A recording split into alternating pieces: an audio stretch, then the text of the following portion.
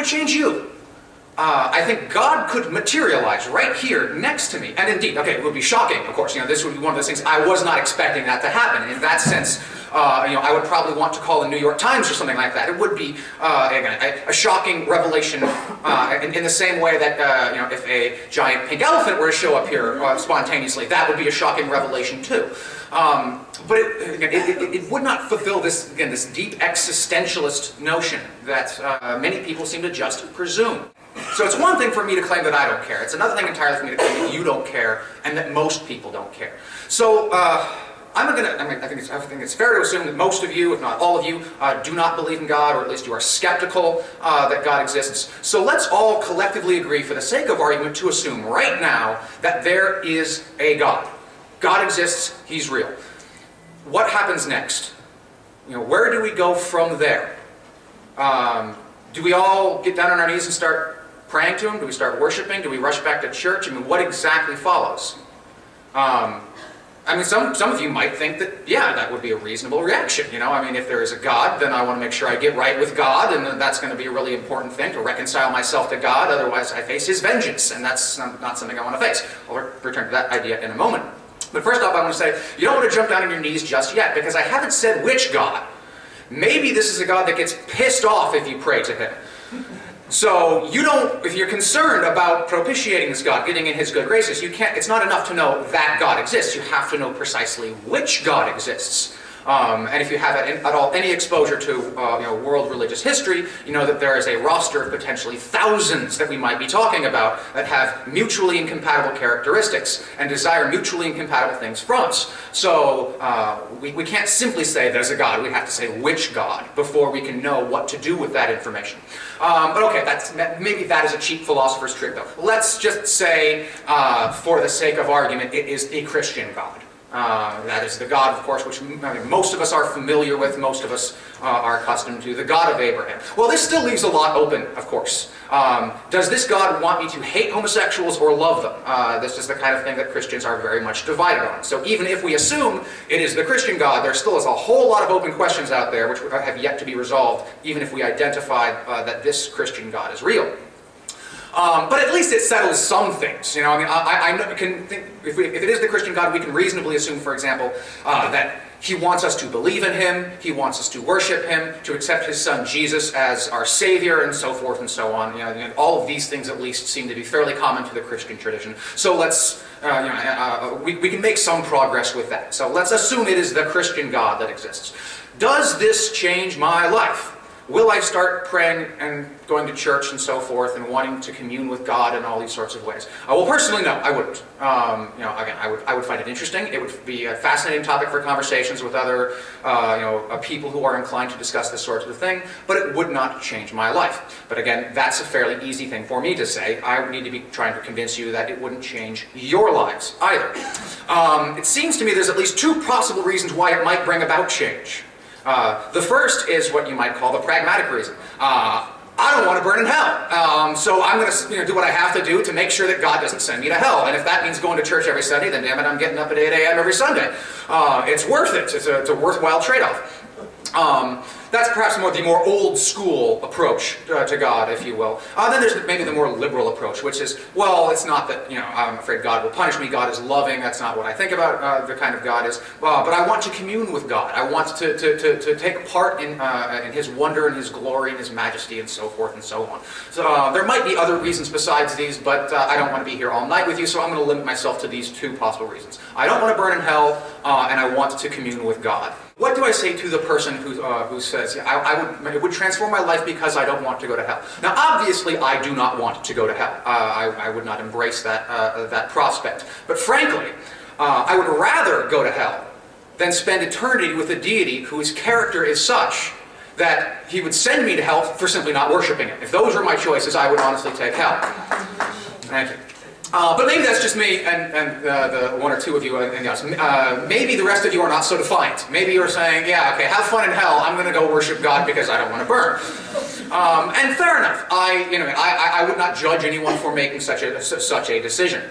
But the core point here is the following. All that proves is that you care whether or not there's a hell. It doesn't prove you care whether or not there's a God. These are actually two distinct things. We conflate them in our minds very often. We are so accustomed to thinking of God and the afterlife as being one and the same that it's easy to forget that these two things actually come apart. There are many religions in which there are no gods, but there is an afterlife. And there are other religions in which there are gods, but no afterlife. So, what matters in this scenario has nothing to do with whether or not God exists, and everything to do with whether or not hell exists. So yes, I will grant you it makes a difference whether or not hell exists. But it does not yet follow that it makes a difference whether or not God exists. Now the immediate response, of course, is going to be, well, but God gets to decide whether or not we go to heaven or not. God is the judge. Well, I might then quickly refer back to my prior point about God being rather kind of judgmental in this regard. The alternative point is to then turn it around and say, okay, so presumably what's the alternative? If not hell, then what? Obviously heaven. Well, I would argue, and this is the sort of thing I will be happy to elaborate on later. I don't quite have time to get into the argument because it's kind of a sophisticated one right now. I'm simply going to put the suggestion out there for you guys to chew over, and if you want, follow up with me later. I will maintain that any eternal afterlife, no matter how it is characterized, will be hellish. It is of the sort of thing that if any of us were to go there, or any other human being were to go there, blissful it may be at first, but eternity is a bitch, like Tom Stoppard says. When's it going to end? Think about the most fun you've ever had in your life. Maybe you love playing golf. Play golf for 1 billion years, and then you've still got eternity to look forward to. There is no sensible way in which you or I could possibly exist in an eternal paradisical afterlife. If you tried to put us there, sooner or later it would devolve into hell. So whether or not there is a God is still not the question. Whether or not heaven or hell exists, that's the real question. And I would say that while hell may be a possibility, heaven is not. Okay, so that's the old school. What about the new school? The more liberal approach to theology. That God isn't the judge who condemns people to hell, fire and brimstone, so forth. God is the being you commune with, the being you bask in His holy light and so forth. The purpose of our lives is to reconcile ourselves to Him. What if I want to communicate? What if I'm an atheist who doesn't believe in God, but would like to believe in God because I like the idea of communing with God? What do I say to that person? I say, well, what's stopping you? The mere fact that you don't believe in God shouldn't stop you from trying to commune with Him. God doesn't have to exist to commune with Him. Billions of theists commune with God every single day, His non-existence notwithstanding. So clearly, there's nothing preventing the atheist from getting down on his knees and praying and worshiping to God. In fact, there are many closeted atheists who have yet to just sort of come out of the closet, who are so accustomed to that religious tradition, like Dr. Connolly was talking about. It's such a part of them naturally that they still go through the motions. They still pray, they still say the catechism, they still go through any sort of number of religious hoop jumpings that they do, even though they don't believe. So if all you want is that to commune with God, you can do it whether or not God exists. Again, God doesn't have to exist for you to have that.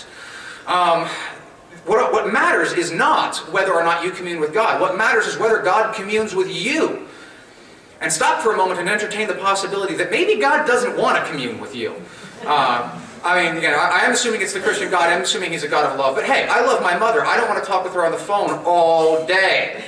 So yeah, maybe God is real. Maybe God loves you. That doesn't necessarily mean He wants to hear you pray and complain all the time. But a side issue, again, a pet peeve. What matters, again, is whether or not God talks to you, not whether or not you talk to God. That's where the real community comes from. But of course, the vast majority of theists, God doesn't actually talk to them. They talk to God, and He talks to them in some abstract way, through His creation or some such, but they do not literally hear the voice of God. Some do. But Thomas Zaz, the psychiatrist, has a great line on this point. He says that if you talk to God, you're a theist. If God talks to you, you're a schizophrenic.